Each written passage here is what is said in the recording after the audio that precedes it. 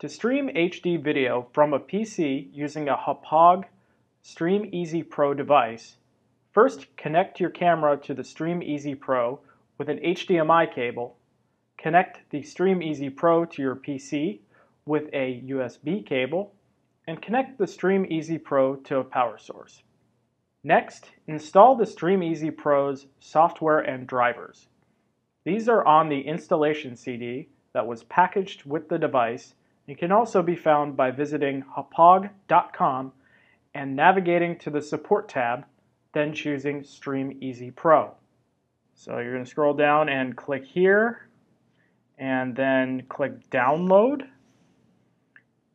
Let it download, and once it completes downloading, you'll open the exe installer file and click Next, and then you'll click Next again.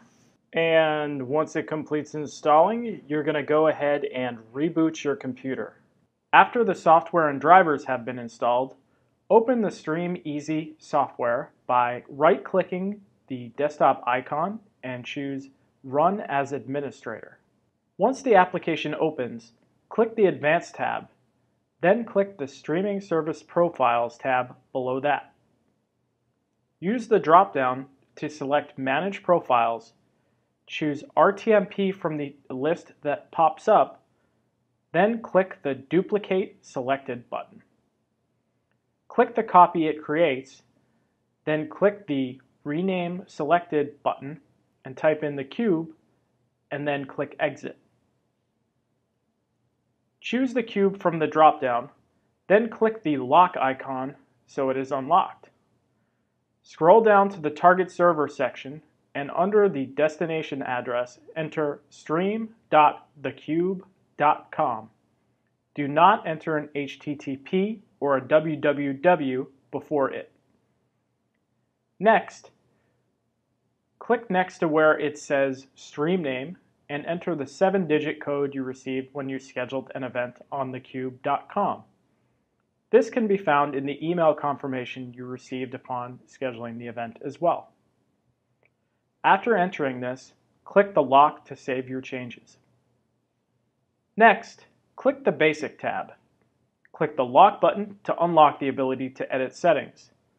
Make sure your video and audio sources are correct, then choose a quality profile based on your available upload speed, which you can check by visiting speedtest.net. As a general rule, you'll want your upload speed to be at least twice as fast as the bitrate of the profile you choose. For example, the bitrate for the high bandwidth profile is 2500 kilobits per second, so you would need an upload speed reading of 5 megabits per second or higher to use this setting. The medium bandwidth bitrate is 1250 kilobits per second, so you'd want an upload speed of at least 2.5 megabits per second to use this. And the low bandwidth bitrate is 750 kilobits per second, so you'd want an upload speed of at least 1.5 megabits per second to use that. Once you've chosen a quality profile, in the Streaming Service dropdown, select the cube profile you created, and then make sure you have selected your internet source in the Network Connection dropdown. When everything is ready to go, you can then hit the red button to start sending your stream. You'll notice there is about a 12 to 15 second delay between when the video is sent out and when it appears on your event video player.